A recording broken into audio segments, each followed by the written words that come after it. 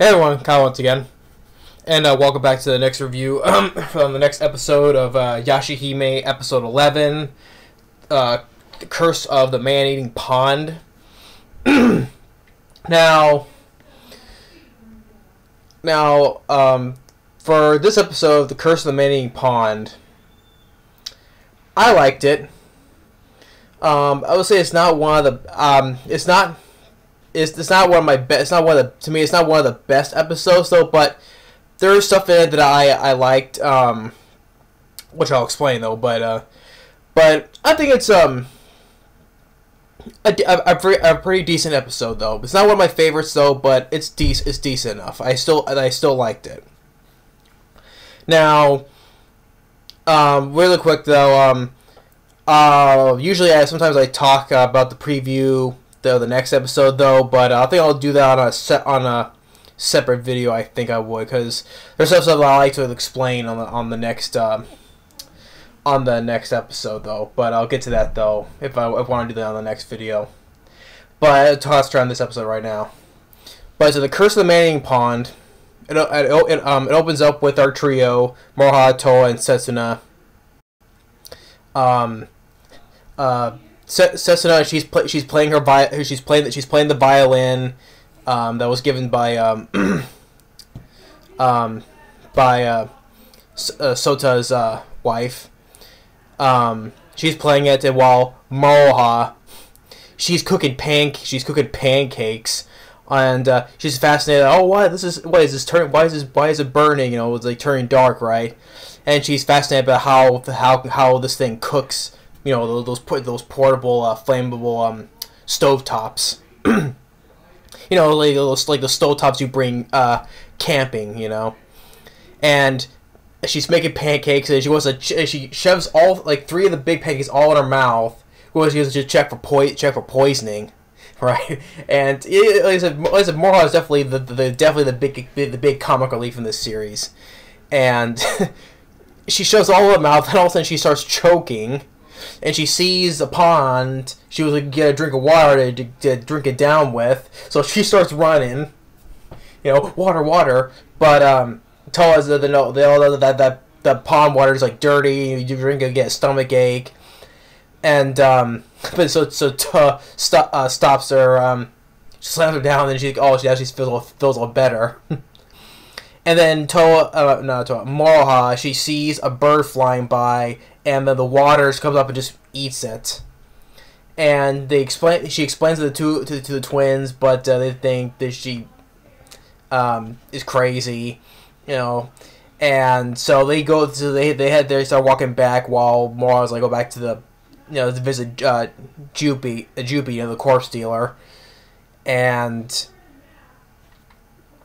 you get when it cuts to her, Moroha, like she's like cleaning the place with Takechio, the young raccoon dog, you know, at the corpse. Well, the corpse dealer's not there though, but he's there.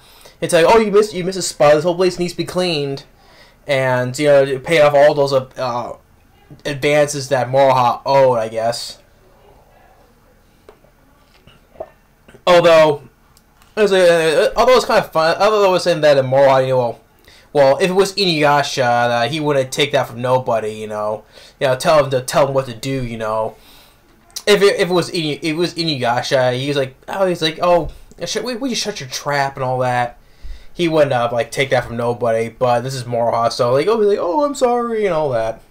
Well, when Takechio makes himself bigger than her, you know, and.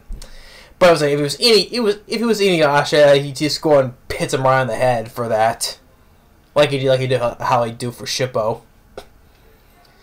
But and then back with the twins, Toa and Setsuna, they see these two kids, especially this older brother. He's running to the pond because he wants to avenge his parents' death, because that pond, it turns out there's a demon in there.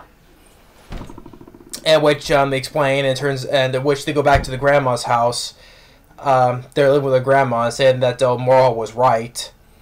And of course, that something in that pond, it used to be so crystal clear, but now a demon has moved into there and is swallow anything that comes near the pond.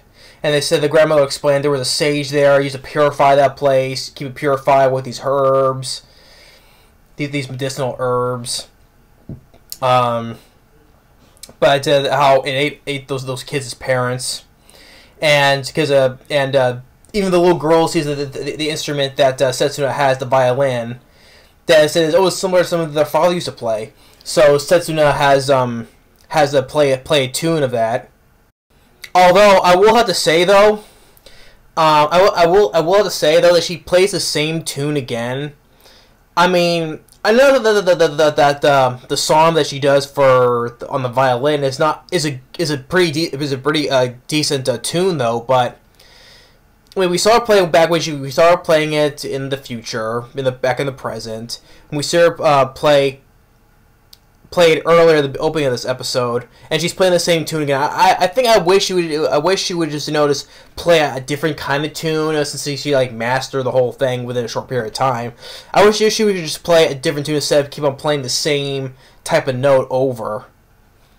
But that's a nitpick though. But I'm just saying she could just play a different kind of note, So, but she plays it. The kids are fascinated, and the little girl starts crying.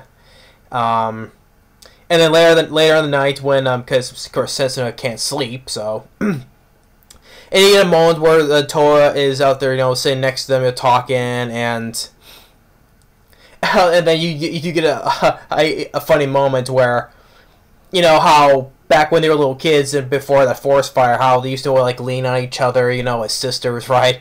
Well, Toa here, she tries like to lean on her sister, but then she does like a back somersault as Toa falls down. And is like, hey, you don't get close, like it's like me, and Toga's like, I mean, I know that the Toa knows that that's her sister though, but Setsuna still it takes time to think that she still tries to absorb, that it's hard to buy that that's her sister, even because she has no memories. So it's like it's like saying like they're complete strangers, which is understandable though. But even though, like I said, she has no memory, so he sees her still as a stranger. It's just hard for her to. It's going too fast again, but I'm trying to say it's hard for her to. It's hard for her to accept that it's her sister, but we all know, and Toa knows that's her sister. But it was still a funny moment though. Like Toa tries to get close to her, she pushes her away, but that was a fight where she tries to lean against her. She goes a backward somersault and just when she falls down. That is a funny moment right there. And it's also it's more on the how more on these two are than more on this episode though. More on these two here. And then the next day they go there to confront the demon. Which is the man-eating pond. Which is actually there's two demons though. One is this venom serpent, and actually the other demon is the water itself called drifting pond. Now, really enough, these two demons is actually a demon that was in the manga, which was not added. Which this demon was in the original manga though, but it was never added into the previous show of Inuyasha. So that demon was in the manga of Inuyasha though, but that never got adapted into the anime of the show of Inuyasha. So that's why they put this in here in this series. So it's a little good to know. So this demon it's not like they just came up with a fly. No, this demon was actually in the manga series that Inuyasha fought in the manga, but that was not, like I said, was not never put it into the anime of the first show. So they put it in here. So okay. So, and you get another cool I would say kind of like a cool reference though, like a reference to Lord Sesshomaru. Showing how, of course, we know that they're the daughters of Lord Sesshomaru, though, but in an interesting way, because one, like the venom serpent, it spews out this purple mist, like it's like a poison, and it affects Setsuna, but it does not affect Towa. And then the drifting pond, it drifts like this acid type of rain, which it does not affect Setsuna, but it affects Towa. So it shows that these two here are being Hatians though, but they do have like different kind of, they do have like, I forgot to mention that Miyoga is in this as well to explain more. He because he's with Moroha watching, and what she basically says, she sets on the fight, she gets pushed back into the herbs, but she doesn't fight in this episode though. But Miyoga is there to explain that these two, that Setsuna and Towa, they're able to resist certain poisonings. Like I said, like Towa is not affected by the purple mist, by this venom serpent, but Setsuna is, and then Setsuna is not affected by the acid type rain, but Towa is.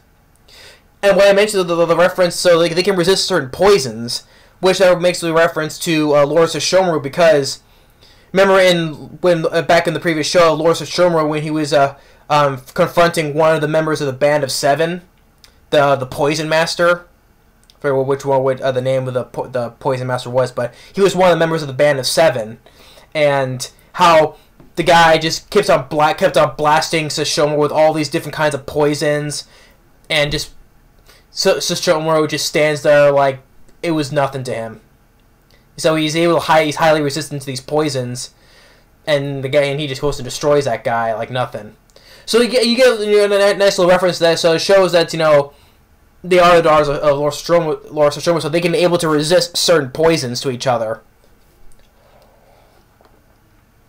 So just like Sesshomaru did with that Poison Master, he was able to resist those poisons like it's nothing. So you get a nice reference of Sesshomaru. So that was a cool reference for that.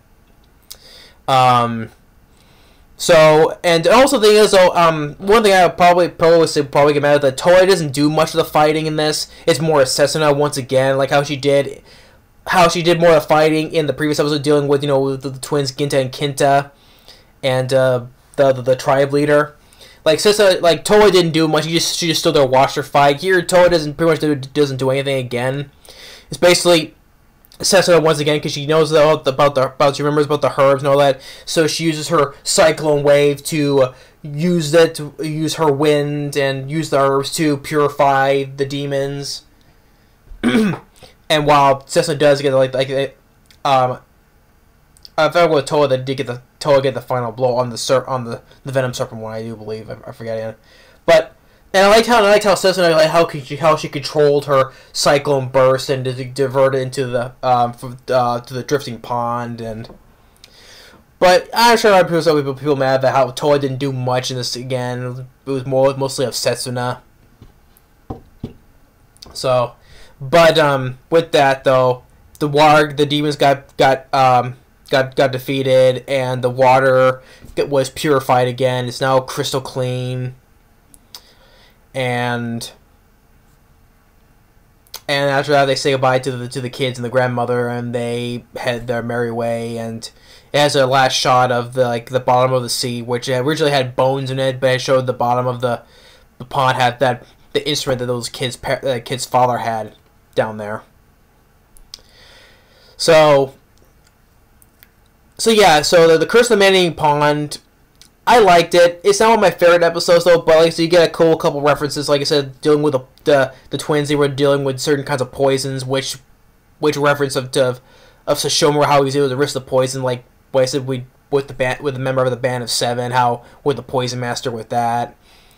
And like I said, it was cool to see that this demon was a reference from the original manga that was not put into the first show, so that was in here. And like more with Moroha. Funny with her cooking pancakes, almost choking, and